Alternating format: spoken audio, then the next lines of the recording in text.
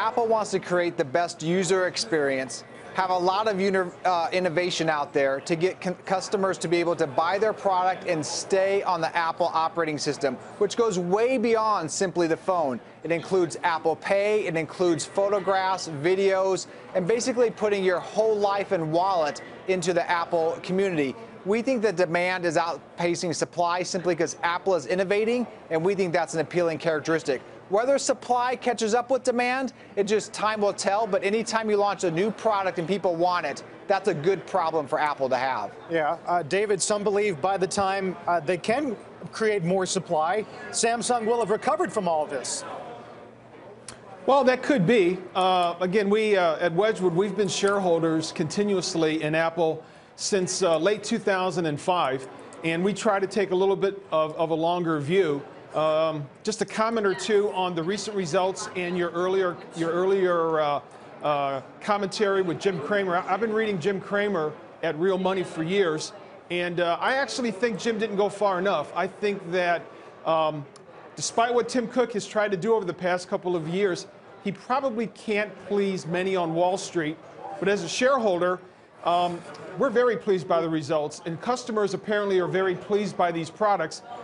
It occurs to me that if Apple was a private company, and after $16 billion in operating cash flow, a record this past quarter, $12 billion in free cash flow, we might be popping champagne corks instead of maybe obsessing over the next quarter or two. Again, I don't think Jim went far enough. I think perhaps that Tim Cook needs to take a page out of Warren Buffett's book and maybe dispense with the quarterly conference calls and just have one big analyst day, one big shareholder day like Buffett has in Omaha.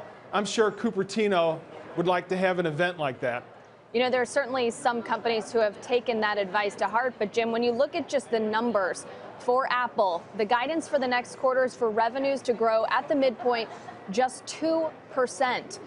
Is that Apple doing something wrong, or is that just what happens when a company gets this big and its market is this saturated? Well, great observation, but you have a couple interesting characteristics. First of all, foreign exchange is a real headwind to the company. Apple sells its products globally, and they sell those in local currency. So foreign exchange is a real headwind for Apple. Second, keep in mind that they have not updated their Mac product lineup for 3 years, and the Macs have materially disappointed investors. We'll be there live tomorrow, which we believe they're going to update their MacBook lineup, so wait for an update for that. But tomorrow we expect more news coming out of it. But the iPhone 8, we believe next year, when Apple hits its 10-year anniversary for the iPhone, is going to be a very big super cycle. And we believe the results and outlook are quite encouraging, but do note the stock was up to over 20% in 3 months. But David, there is a question of whether Apple underestimated demand for the iPhone 7, whether they'll be able to appropriately gauge the demand for this generational shift in iPhones next year, or if all the people who had been waiting to upgrade already did, even ahead of that. Yeah, that's a great question. The days of Apple really getting really tight with their forecast and gauging demand, those days are over. When they were rolling out new carriers and filling the channel for new carriers, they had obviously significant insight on what that demand is going to be. But think about where the iPhone franchise is right now. When you're thinking of unit sales over the next couple of years, at a minimum, with an installed base approaching 600 million, people upgrading every, say, 2 to 3 years, at a minimum, you're going to pencil in 200 million units per year.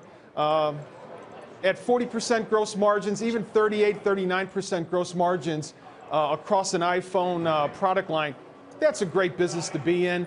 And as shareholders, we remain very bullish going forward. I would echo Jim's comment. Fiscal 2018 should be a really big year.